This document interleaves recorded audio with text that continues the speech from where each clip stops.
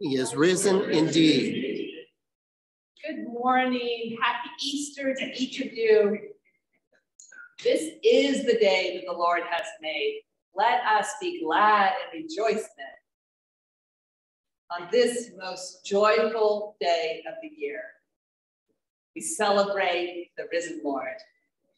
Will you pray with me, please? May the words of my mouth and the meditations of all our hearts be acceptable in your sight, O Lord, our rock and our redeemer. Amen.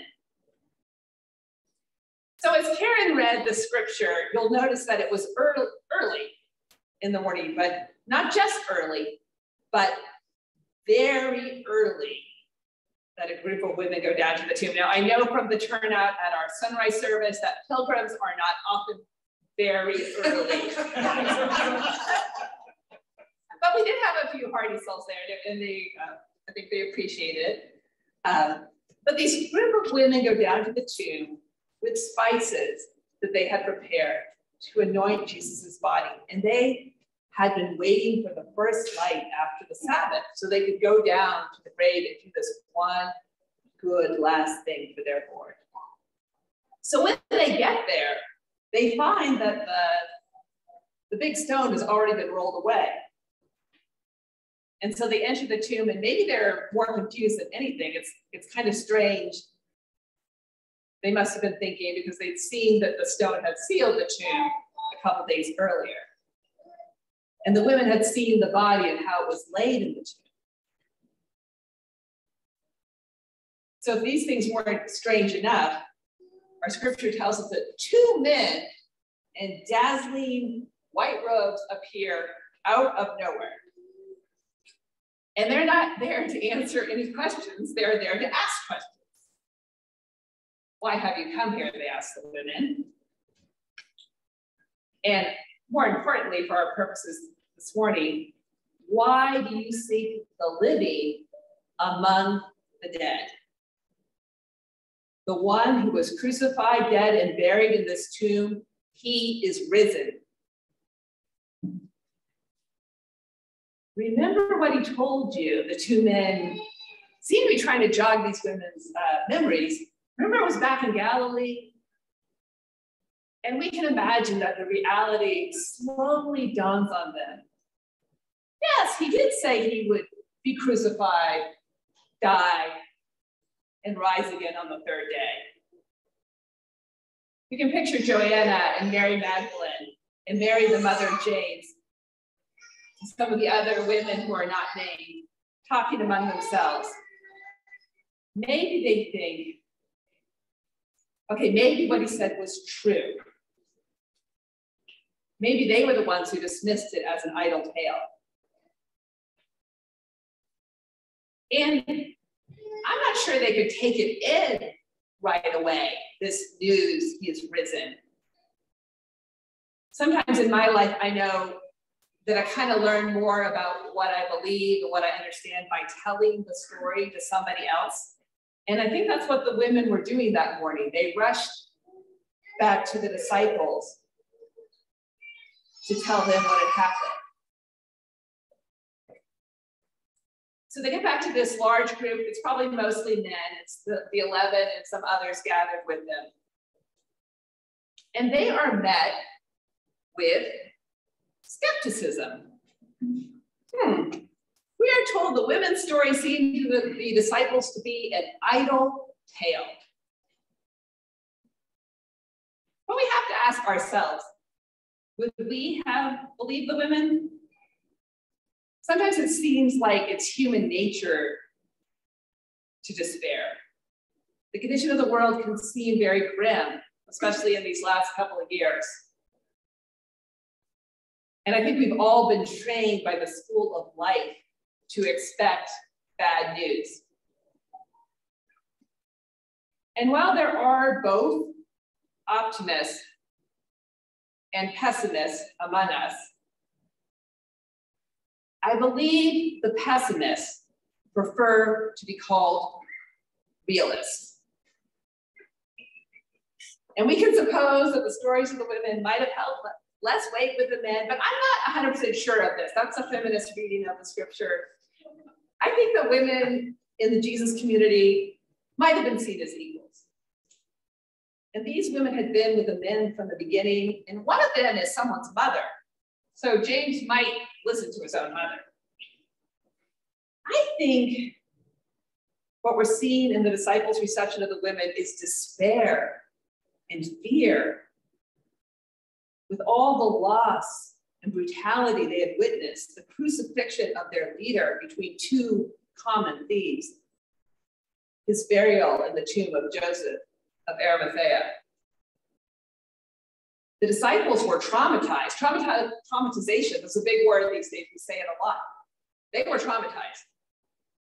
They were not expecting this good news. And they did not believe what Jesus had said was going to happen would happen. They were not expecting that Jesus would rise again, that he would conquer death once and for all, that he would show us that death is not the end, that love wins, that life is stronger than death. No, not after what they had seen and witnessed. But then it dawns on Peter, and I love this about Peter. Maybe what the women said is true. And this is the real turning point of the story. Maybe I ought to go check this out for myself, Peter thinks. So Peter runs down to the tomb. He sees the burial cloths discarded. And then Peter is amazed. And he wonders about what happened. Something has changed in Peter.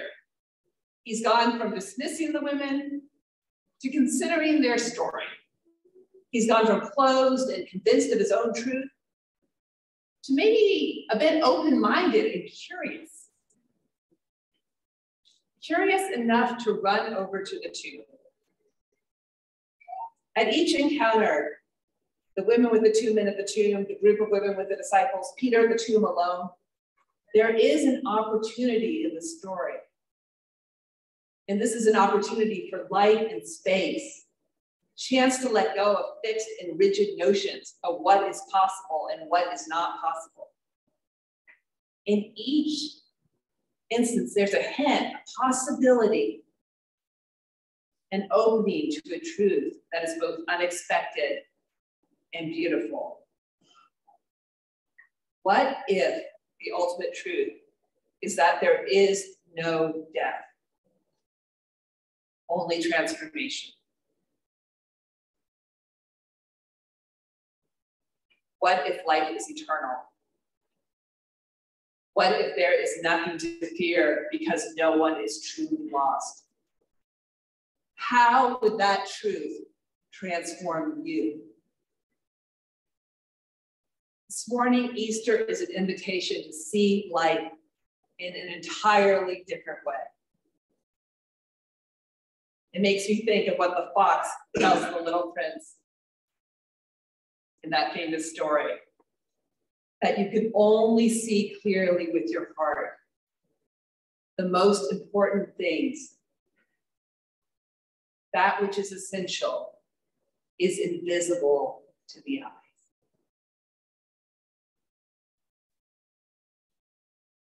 The Easter story invites us to let go of what is not eternal, our obsessions with material things, our perfectionism with ourselves, our perfectionism with others, the just right career, the well-curated children, the showcase home. Arthur Brooks, who teaches sociology at Harvard, writes a column on happiness, wrote recently in The Atlantic about this dissatisfaction and striving that seems to be baked into our very DNA. Dissatisfaction drives us forward to achieve. But, he tells us, these achievements rarely satisfy. We don't need someone from Harvard to tell us that. We know this from our own lives.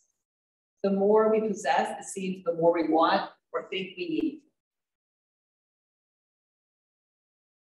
But God asks us to step off this treadmill of desire and dissatisfaction. God wants us to be in relationship with God just as we are, just as we are. That's it. No change needed. God invites us to let go and just be, and to step into the freedom that Christ's life, death, and resurrection gives us. Where the only rule, the only thing we have to keep in mind is that we need to love everyone. That's it. That's all you need. Now, some of you know that I lost my mother a few months ago. I don't know if my dad's here on Zoom, but he'll understand what I'm going to say. My mom was an ambitious woman. She was an accomplished woman. She had started out with the dream of becoming the first woman Secretary of State. This was before Madeleine Albright and Hillary got there. She ended up being the mother of 6 children, the wife of a naval officer, carving out for herself a career helping military families and creating programs for them. She achieved a lifelong goal at the age of 60 when she received her PhD. She had a library full of books on every subject, but especially on sociology and the dynamics of the family. The life of the mind was very important to my mom. She was a true intellectual. So when she began forgetting things, when dementia took hold of her, she lost the intellectual life she so treasured. Yet over the 17 years of her illness, a new life emerged in her. While she let go of the ability to follow the plot of a movie or to read a menu, she gained a new life of being fully present in the moment. While she lost track of family milestones, she gained a new way of relating to and encouraging the people around her, greeting each person with warmth and a smile radiating kindness, even as she could not tell you what their name was or who they were in the world's terms.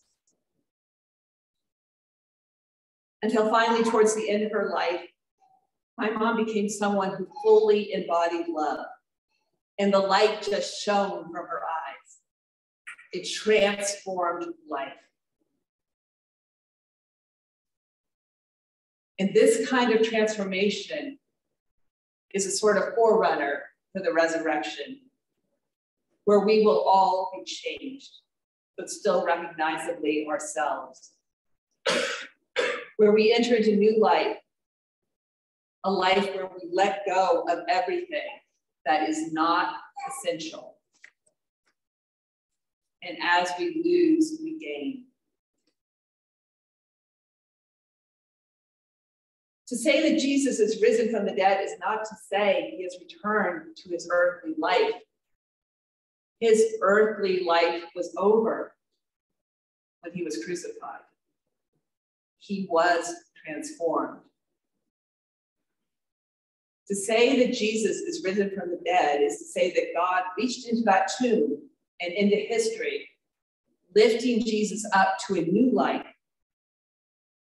And it is to say that God will do the same thing for each and every one of us and for all our loved ones. And even at this moment, God is doing this for us. To be fully alive is the gift of this Easter morning. To live as if the story of the women is not an idle tale, but a transformative one. Recently, I encountered a 1974, I think it was 1974 poem by author, and I know you all probably know of Kentucky's most staunch defender of the environment, Wendell Berry. The poem is called Manifesto, the Mad Farmer Liberation Front. Some of you know it. It's a great title for a poem. It is an Easter poem. And it very encourages us to come apart from our obsessions with wealth and status, to see those things for what they are, passing, temporary, and ultimately unsatisfying. While the world entices us with shiny things that have no long-term lasting value, Barry asks us to invest our time differently. He entreats us, spend your time following God, building strong communities of love and care, and remembering what matters. Barry concludes the poem saying that we should confound the powers that be, the generals and the politicos of this world, would set us on paths of destruction of self and others, seeking meaning where there is none. He reminds us that the resurrection is something subversive. It's something unexpected, not serving earthly expectations, not limited by the so-called rules, but liberating us to be fully alive. Be like the fox, he writes, who makes more tracks than necessary, some in the wrong direction. Practice resurrection. Practice resurrection. Show every day that you are a transformed person, that you have been set free, that the truth of an idle tale has saved you from a life of idol worship. Come and be among the living. Now I want you all here to look around you right now. And if you're on Zoom, look into our space. Look at these pews, at the walls, at the floors. Maybe you look at the people next to you.